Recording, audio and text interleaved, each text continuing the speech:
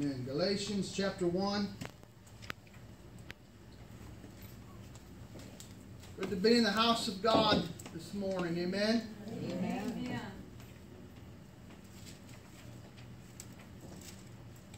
Praise the Lord. We've been talking a little bit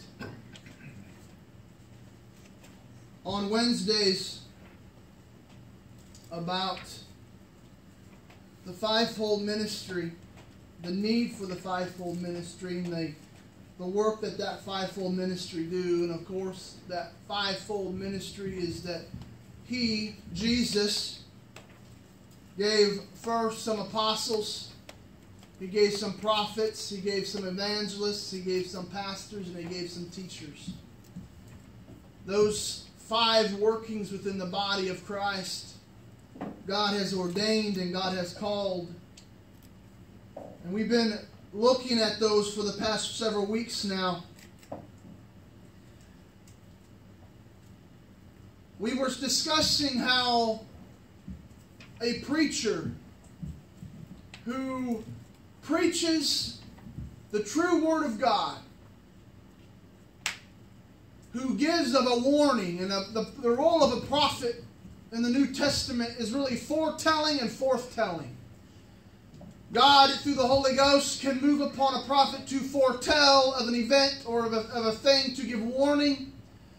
But the role of a prophet is also forthtelling, warning, giving the church and the world a reminder of the soon coming judgment of the Lord.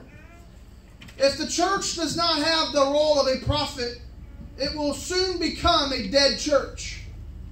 Because a church must be reminded of the future, of what is to await us. What I'm talking about this morning is not what awaits us in the future of our economy, what awaits us in the future of elections, of world governments. That's not what I'm talking about. I'm talking about the return of Jesus Christ. I'm talking about if the church today does not preach the rapture of the church, if it does not remind the body that Jesus is soon coming and His return is imminent, which means He could come today or tomorrow, we do not know. We must live and walk in the presence and in the Spirit of God by faith every day, because Jesus could come today. Will He find us wanting, or will He find us waiting and watching? As a boy, I remember being taught Jesus could come back at any time. The rapture of the church is imminent. And there are many false teachings today that say that is not so. And they can join the entire multitudes of people who have gone and left and departed from the faith. Because these things that we're talking about are scriptural, and if we neglect them, we will find it in our spirit we are missing something. Something is not awakened within us. And I remember as a boy, I would wake up and I would go through the house and perhaps nobody was in the house, and I would begin to get fearful and think perhaps I missed the rapture. And I would look for Mom and I would look for Dad, and I'd run through the house and look for my sister, and I'd run outside and nobody was there, and I would think, because my grandparents lived literally a field away from us, and I would think, surely if Grandma and Grandpa are also gone, then I've missed it. My eyes and my faith wasn't on Jesus, and I missed the rapture. And I'd run down with fear stricken in my heart, and I'd open up the door, and I would see that my Mom and Dad and Kathy had gone down to Grandma and Grandpa's house, and I knew I had another chance. He hadn't come yet. But see, the fact that Jesus' return was imminent kept my heart walking in the fear of God. Kept me thinking to myself, could this be the day? And in times in my life when I was not walking right with Jesus, I would fear end time scriptures. I would fear Revelation. I didn't want to read it. But when I got right with God, and when I come by faith, and I was truly set apart, born again, crucified with Christ, Jesus came into my life and circumcised my heart, cut away the old foreskin of the flesh, which is what the Word of God says has to happen to you, or else we're not born again. When that happened, everything changed in terms of my thought process on Jesus' return. And today I'll ask the Lord, today, Lord, are you coming? Lord, is this the day that you're going to split that sky? Is today the day the trump will sound? Is today the day you're going to come get your bride? Is this the last day I have here on earth? Is this the day? Because my faith is in Jesus and He is who I'm watching for. Amen. I'm not watching for an event. I'm not waiting for the Antichrist. I'm not watching for these things. There are signs of the times that tell us, get ready. But I'm watching for Jesus. He's the one I'm waiting for. Amen? Amen. Galatians chapter 1. I wrote an article on this Friday. I posted it on our Facebook. We were in Fort Wayne and I seen a sign that said, I believe in the separation of church and hate. I believe in the separation of church and hate. This morning I have a message on my heart that I know the Holy Spirit has given me. It is a message of forthtelling. It is not just intended for you that are sitting here this morning, but it is intended for those who might, by the leading of the Holy Spirit, watch this at a later time on the YouTube channel. Because Jesus is coming. Amen? Amen. He's coming. Amen. And this sign, it said, I believe in the separation of church and hate. Of course, they are playing off of the words of the separation of church and state. But the twistedness that has become what the modern church today is a reminder of us that Jesus is coming soon. Because the church has left its first love. If we will read the Word of God and we understand the events that are around us, don't be naive.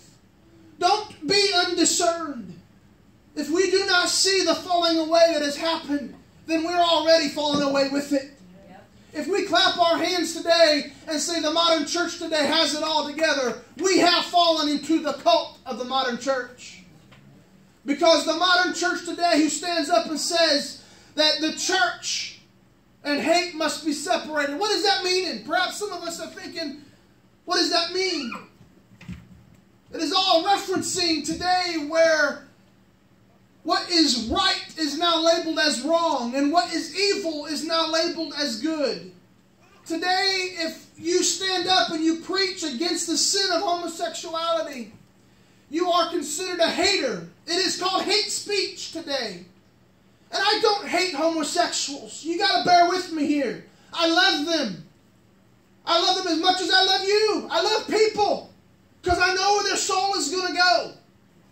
I said the other day, it doesn't matter if it is a hard, hateful, hard-hearted, hard in the appearance of a person, and you look at that man or that woman in the flesh who might look hard and, I'm saying this poorly, they might be in a gang and they have their gang tattoos on their face and on their body that identify them as a gang member, and they might be hard like that. And if you look at that, you'll likely walk away from them and say they're unreachable. But that is a body that will burn. That is a body that will rot as much as mine. But that's not what God's looking at. He's looking at the soul, the spirit within that carcass, within that body. Who cares about what you see on this? It's what's in here. All this is only an evidence of what that inside is doing. And that is a soul that needs touched by Jesus Christ. Homosexuality is not, you're not born that way. It is a sin, the Bible says. The Bible teaches that man, as they continue to give over to a corruption and give it over into lawlessness and turning away from God, these are the evidences that we're living in the end times.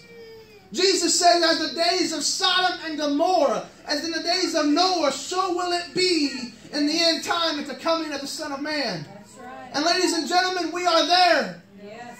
You can go and you can watch a pride parade, and you can see it being led by banners of the Methodist Church who are putting that denomination's name upon this.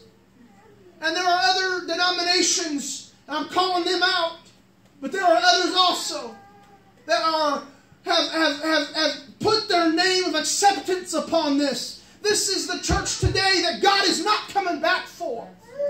That has already been given away to sin.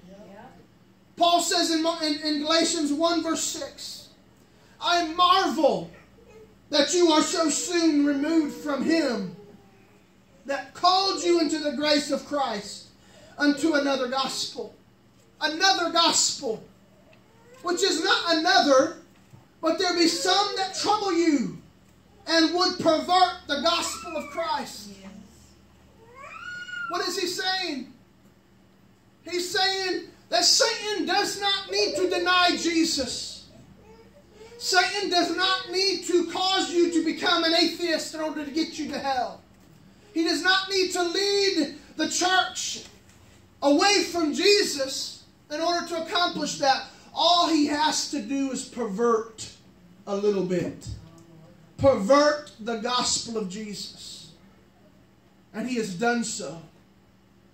To the point today that if the church speaks out against sin the way Jesus did, and they've labeled Jesus as a man, a sandal-wearing, long-haired hippie that loves everybody, peace.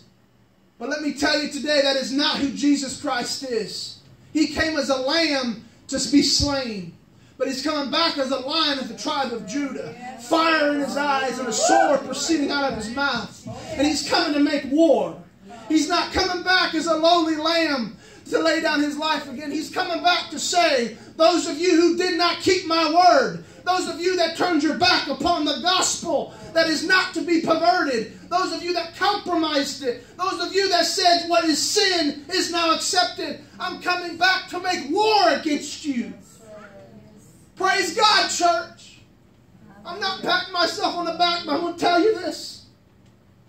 Praise God that you got a preacher right here, right now that'll tell you this. Because there's preachers that'll be too scared to say the words that I'm saying right now. They're going to be too scared of what might come back upon them.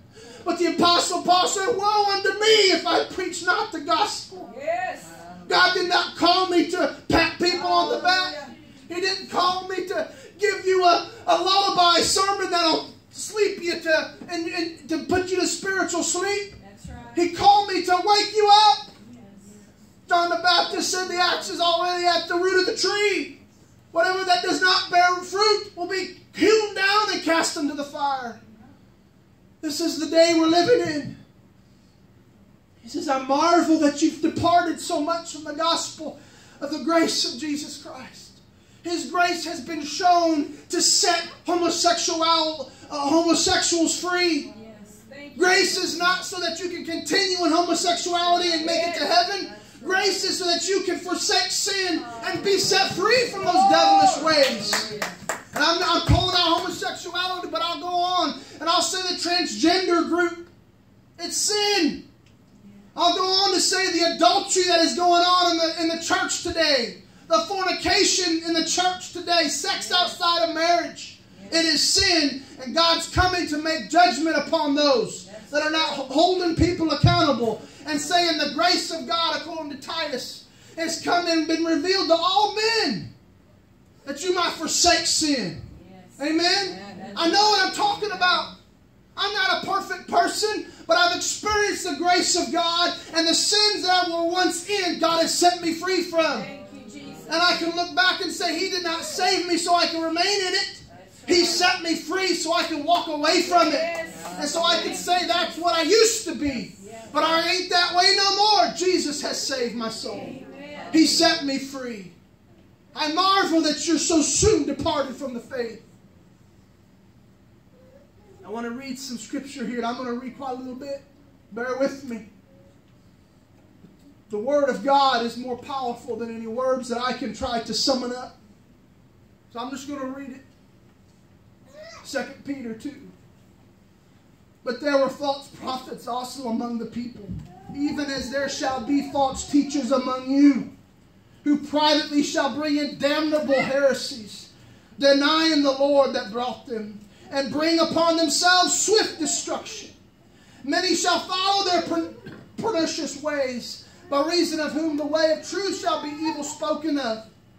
And through covetousness shall they with feigned words make merchandise of you, whose judgment now of a long time lingereth not, and their damnation slumbereth not. Meaning it's soon.